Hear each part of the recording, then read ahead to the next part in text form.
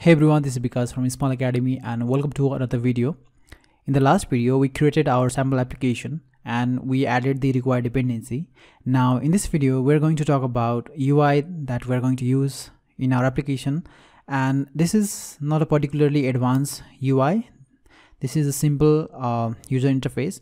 So as you have seen in the last video, but if you didn't, I'm going to show you one more time. So we have this card view. Inside that we have one image view. And we have these 4 buttons, and these buttons have its own functionality, and we'll implement that later obviously. So let's go ahead and design this. This is a pretty simple UI, as I said, and you can notice that we don't have the toolbar here. So first we'll hide the toolbar, and after that we'll add all these components. So let's go ahead and do that. So here we have this hello world, and let me run this application before we're gonna go ahead and make any changes, just to see what it's going to look like. So okay, so here we have some problem. It should be small string, obviously. Sorry for that. Let's go ahead and run this. Okay, let me close this application.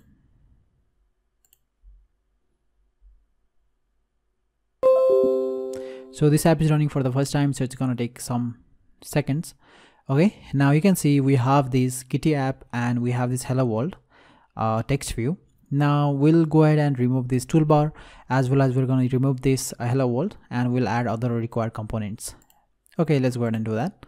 So to delete the text view, we can just select the text view and click on delete.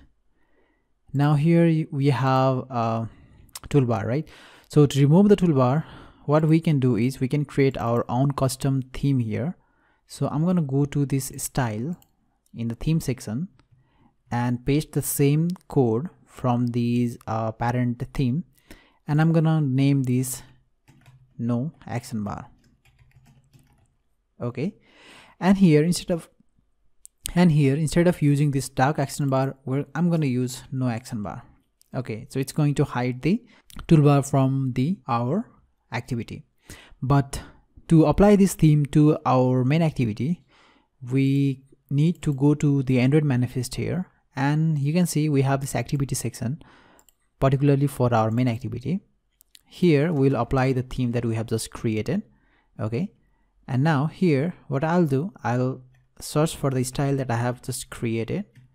So let me go theme. Okay, so I think it will be easier to copy from here. So I'm just gonna copy this name and paste it here, style / the theme name. Okay, now if I run this, you'll notice that toolbar is gone. Okay, you can see the toolbar is no more visible to us, and now we don't have to worry about that. Okay, let's go ahead and add the card view as well as the image view here first, and after that we'll add the buttons and so on. So go to the activity main here, and we will select the card view. So this is the card view, drag and drop here, fix the constraints. You can do that from here as well, and make sure these are having 16 dp of margin, and right now I'm gonna make it 0 at the bottom. Okay, and now inside this card view we're gonna have the constant layout, because you can directly add the image view as well, but I like using constant layout. It is easier to manage the component that are inside the constant layout. So that is the reason that I use constant layout almost always inside the card view. Okay, so now we'll add the image view from here. Okay, we don't have any sample image right now, so what I'm going to do is I'm going to copy one sample image. Okay, so let me go to the desktop and find the right images that I want to use. Okay, so this is the Hello Kitty image that I have, so I'm just going to copy this image for now and paste it into the drawable directory. Okay, so I'm going to let the name to be the same as Hello Kitty here, and now we have this image here.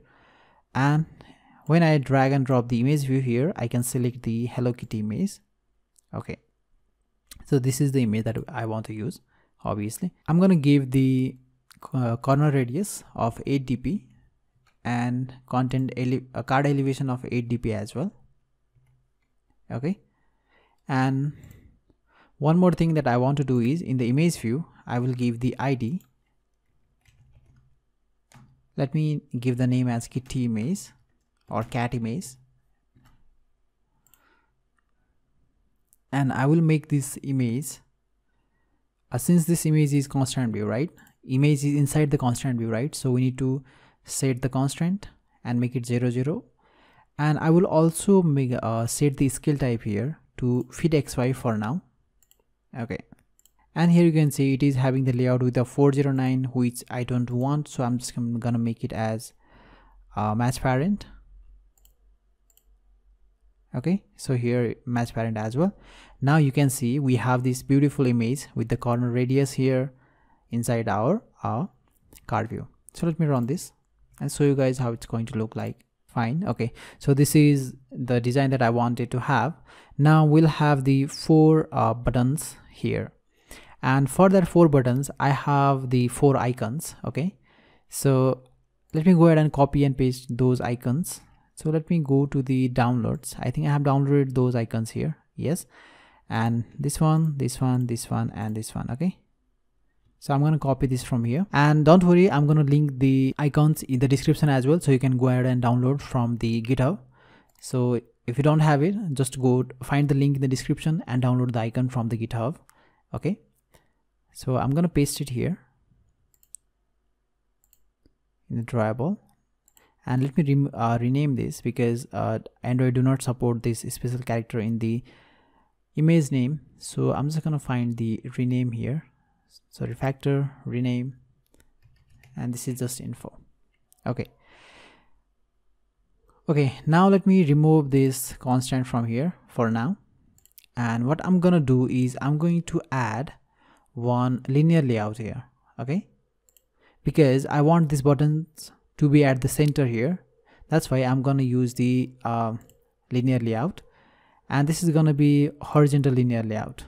Okay, so this is gonna be just with the card view. Okay, so these are going to be the content of this parent constant layout.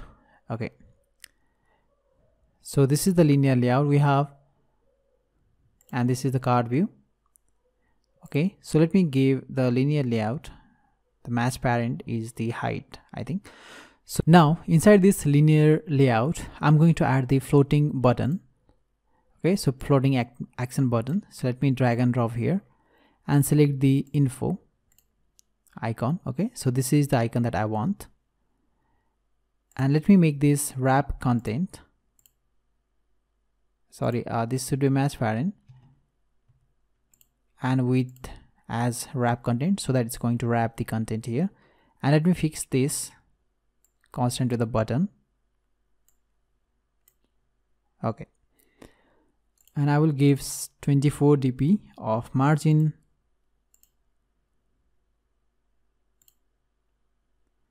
and so on. Okay, and we will add the layout gravity later. Anyway, so this is the button, and I will give the background as a white for the background white for this button. So here in the background tint I can select the white background like that, and I will make these icons slightly bigger.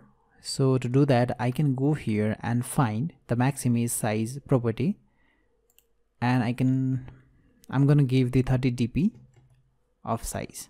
Okay, perfect. So this is what I want, and I will add ID for this floating button. So this is info button. Okay, and let me fix this card view constant layout to this linear layout, and we will give 16 dp of margin. Okay, now let's go ahead and add few more buttons here for other things. So info, download, and we will change the view properties just like how I have done it before. we will add the few more properties, that is image size of 30 dp. And one more thing I want to add is this refresh button, and we will change the max image size to 30 dp, and we'll also change the background to white, just like that. Okay, and I will give the ID which is required to handle the events on this button later in the application. So info, but this is download button.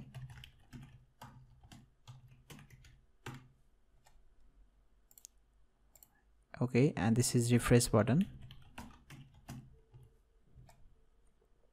Okay, now what I want to do is I want to have all these buttons.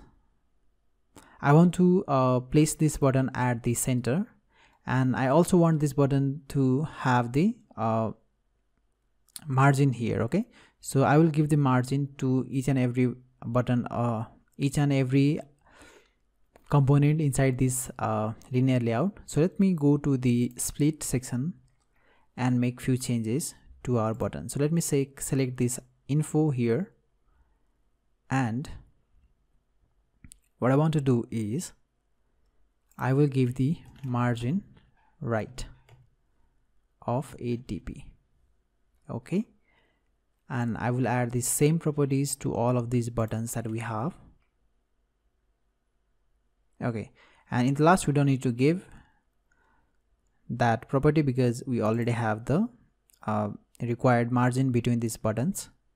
So let me go to the design. Now I want this button to stay at the center of this view here.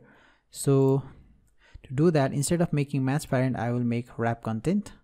Okay, just like this, so that it will stay at the center. Now let's go here and try to add padding. I'm not sure if we can add some padding here, so I'm gonna add 5 dp of padding, and here let me add few margin to this left and the right of this button. So let me select I here, and I will also give margin left of 8 dp, and here as well margin right of 8 dp.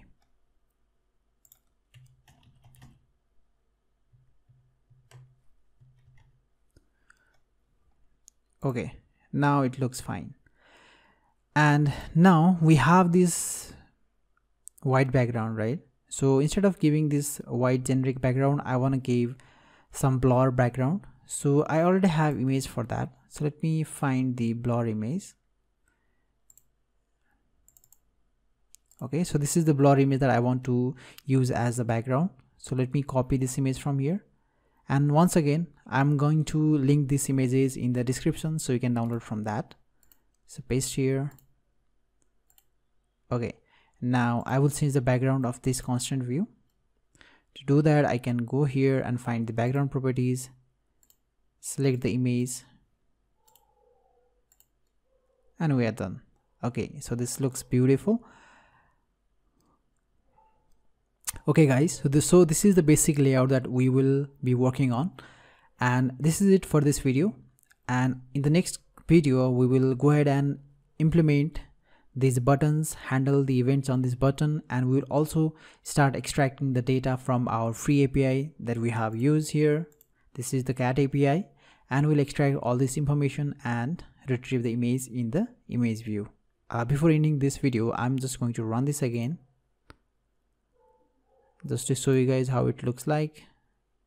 Okay, so this is our application right now, and in the next video we'll be working on few more features, so I will see you in that video.